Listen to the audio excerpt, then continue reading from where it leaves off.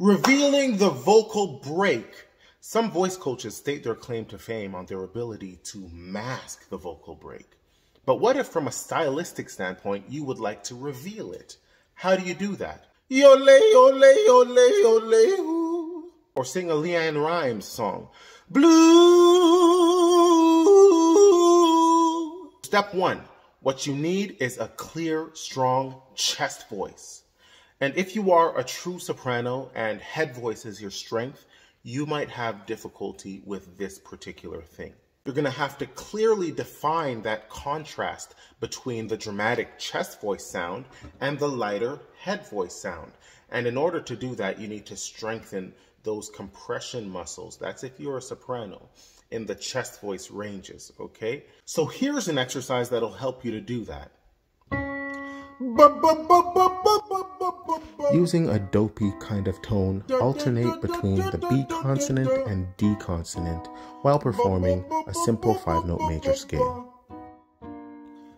Also note that the exercise decreases rather than increases chromatically as we head lower into the chest voice range. Step 2. You've got to be able to orient yourself pitch-wise on both sides of the passaggio. Okay?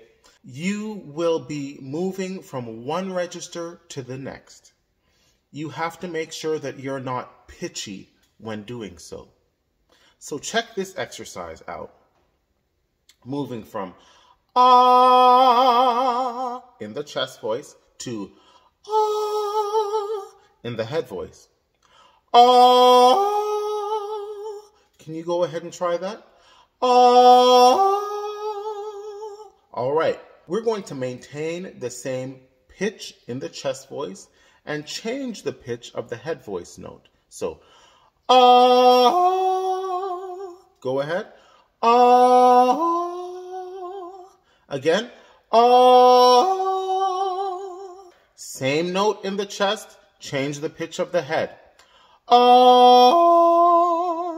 Go ahead. One more time. Ah. Go ahead. Try it. Okay. Ah. Try that. All right. Here goes. Ah. Give it a shot. Ah. In the chest. Now let's hear that same note in the head voice. Ah. How did that work out for you? Step 3. If you happen to be a tenor, a baritone, or a bass who's looking to perfect this skill, I'd have to categorize you between those who have a head voice and those who do not, or who have a head voice that's kind of weak.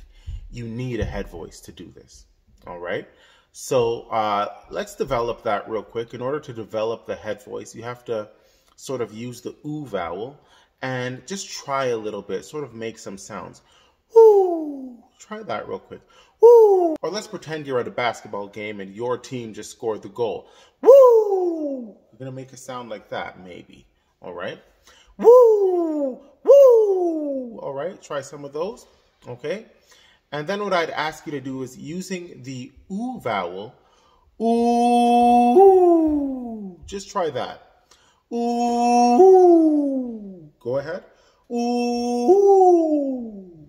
All right, tenors, so this is your exercise. Ooh! Ooh! Ooh! Ooh! Ooh! Ooh! One more time. Ooh! Ooh!